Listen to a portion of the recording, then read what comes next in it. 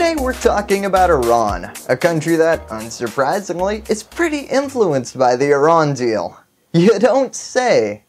Equally unsurprisingly, after the US decided the Iran deal was about as valuable as a Facebook stock, Iranian leaders were not too pleased with this. This led our country into another Twitter war, in which each country threatened the other with consequences the likes of which few throughout history have ever suffered before. And, judging from our experience with North Korea, that threat is of a meeting with Donald Trump. Iran is fighting back though. Iranian officials appear to have dismissed US President Donald Trump's rather spontaneous offer to meet. Now, if that was it, well, we wouldn't be talking about it today. Two leaders will only communicate using angry tweets. Boy, do I feel sorry for the next generation. Well, I got to write papers on World War II and Vietnam, they'll be writing about the flame wars of 2018. It's like the Cold War, except less intelligence. Sir, a recent briefing from the CIA has revealed Kim Jong-un's intent to poke you. We've scrambled the planes. But something much bigger is happening right now. Iran's president is warning America will regret reimposing sanctions on his country. US President Donald Trump withdrew from the 2015 Iran nuclear deal in May. The first round of renewed punitive measures are now in effect, and they cover the purchase of US dollars and trade in gold, metals, and automobiles. Yeah, we're taking them down a notch by making sure they can't buy US dollars? Oh geez, is this another currency episode?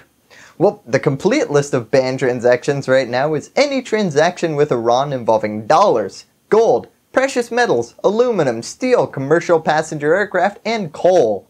So that's specific. So if you look at US exports to Iran, we don't send them much of any of these actual things, and I wonder why we aren't cutting them off from things we actually send to them. Oh, I see. 41% of our exports are soybeans. Yeah, that could be a problem. Darn you, China, not buying our lousy agricultural products. In fact, if you look at our current exports to them and compare it with what we're sanctioning them against, well, this might be as damaging as refusing to sell absinthe to Mormons. Because most of this stuff just isn't big exports. I wonder why Iran isn't buying their aluminum and steel from America. And the ability to produce steel and aluminum domestically, I do believe is a national security issue. Yeah, so Iran hasn't really been relying on their super good and trustworthy partners America in providing them these goods. At the same time, we're making brutal cuts to their exports by ending imports into the United States of Iranian carpets and pistachio nuts. Now, I had a joke about how insignificant these imports are, but whoa! Persian carpets make up 52% of our imports? Well, apparently I've underestimated our love of Persian rugs.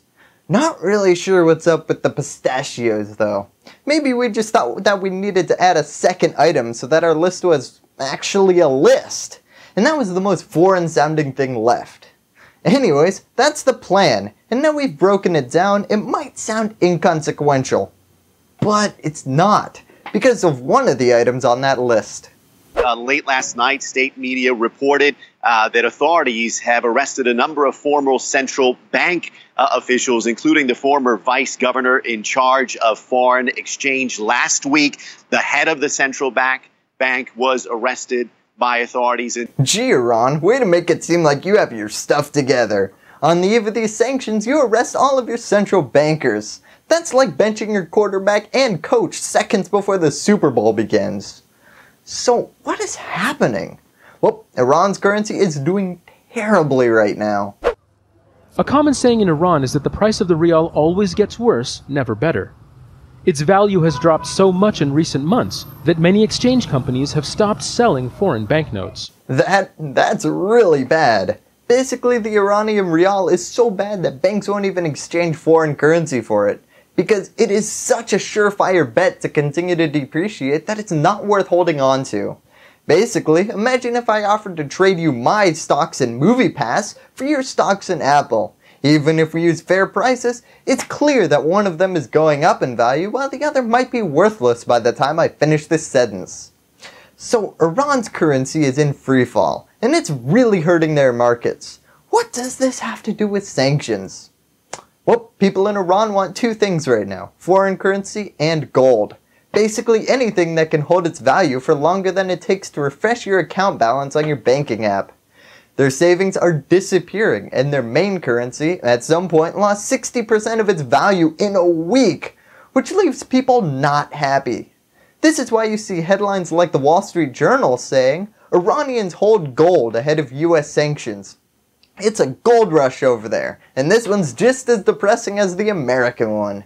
If you remember, and they cover the purchase of US dollars and trade in gold, metals and automobiles. Oof! Well, that's unfortunate for Iranians. So what is the Iranian government doing about this? Well, the Fed chairman who got arrested had a plan. Although, considering his current legal situation, I think you can assume how that plan worked out. Basically, he wanted to pretend like nothing was happening with the currency slippage by saying that no matter what the market price, Iranian exchanges will trade their currency to the US dollar for the same rate. Clearly that's gonna work out just great. Just after this policy was put into place 5 months ago, On Wednesday, police arrested dozens of black market currency traders in downtown Tehran. the problem is that this, at its core, is a really dumb thing to do. Let's break this down on a few levels of theory.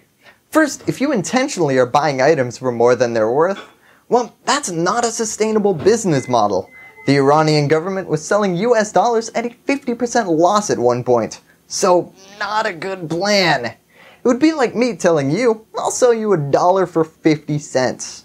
This leads to the question, why was anyone not transferring Riel for dollars? I mean, it's a screaming good deal. Well, because the government banned exchange houses from selling foreign currencies, and authorities arrested dozens for allegedly manipulating the rules for personal gain. And one of those authorities was the Fed guy we talked about getting arrested earlier in this episode. So you could buy the foreign currency at a fixed price, but it was illegal to sell it. Great. How did the foreign currency get out? Well, it was given to companies, and don't worry, they'd be the last to exploit people for profit. The central bank released a list of about 1,480 companies that received a combined hundreds of millions of euros at the bank's fixed rate, which was about half the black market rate. Well, trickle-down economics happened and these foreign currencies were passed down to the poor. Remember how earlier I was buying 50 cents from you for $1? Well, imagine I'm doing that exclusively to you. So you turn around and sell that dollar to someone else for probably the value of $1. Unless you're a terrible businessman. And all of that to improve the value of 50 cents. Some dealers on street corners were whispering, "Dollar, currency. Hey kid, you want to buy some ones? Let me tell you, I have the strongest currency on the market right now. Not that weak European stuff. This is your classic American green." To give you a good timeline, this solution was implemented on April 9th.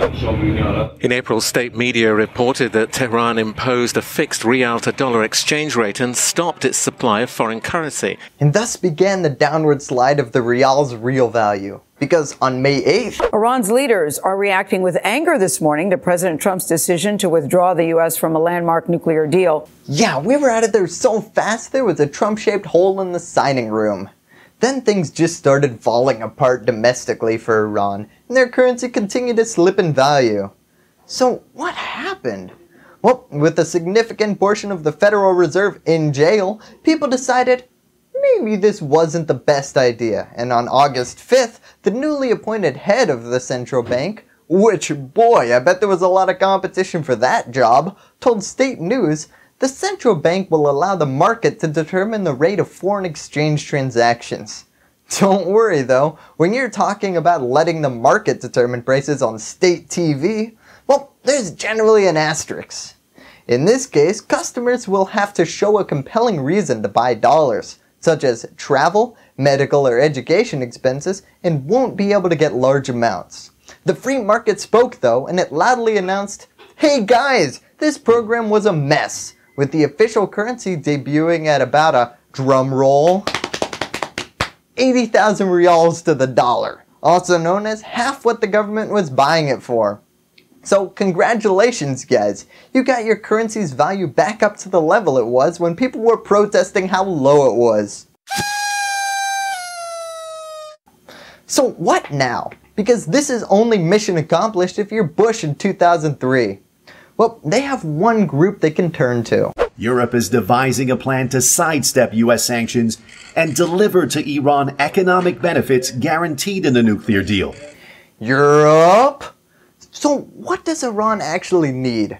Well, Iran needs access to foreign currencies, and Washington is applying the full weight of the U.S. Federal Reserve to block efforts by Tehran's new central bank governor.